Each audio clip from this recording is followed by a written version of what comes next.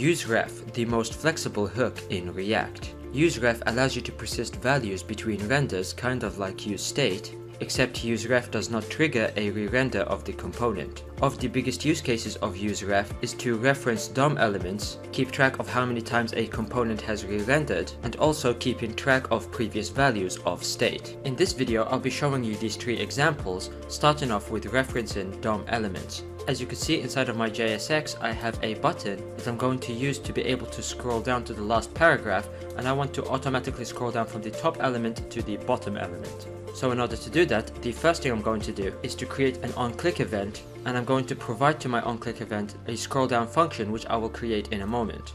Next, I'm going to call the useRef hook. Now, aside from the fact that useRef does not trigger re-renders, useRef only returns one constant, and I'll call this constant last paragraph ref.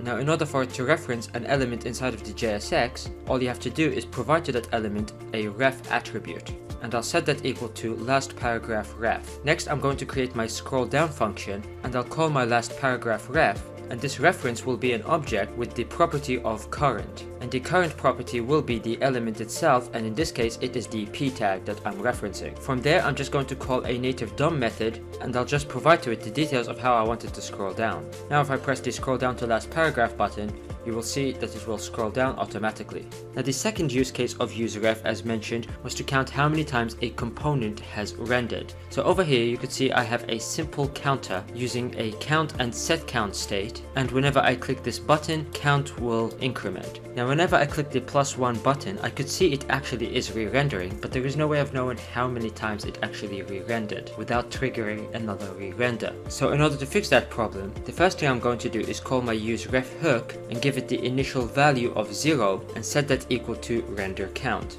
Next, I'm going to call my useEffect hook, and what I want to happen is whenever a render occurs, I want to set the renderCount.current equal to renderCount.current plus 1. Next, I'm just going to log it out to the console, and as you could see, as soon as I refresh the page, you could see that the DOM has actually rendered twice. Now, we're not getting into the details of why it rendered twice. However, as you can see, every time I click the button, it will show the amount of times it has rendered. Now, as for the last use case of useRef, which was to show you the previous value of the state, as you can see in this example, I have the same counter as before, and I have an empty useEffect, and what I'm going to do is create my useRef and set it equal to a previous count constant. Next, inside of my useEffect, I'm just going to call previousCount.current and set that equal to the count state. Then I'm going to log it out to the console and provide a dependency to my useEffect hook, which is the count state. But I'm not just going to log out to the console my previous count, but I'm also going to add it inside of my JSX. And now if I go ahead and save and refresh, you'll see that the previous count will show me the previous state. However, keep in mind that the current value of the previous count is actually the same as the count state. It's just that previous count does not trigger a re-render,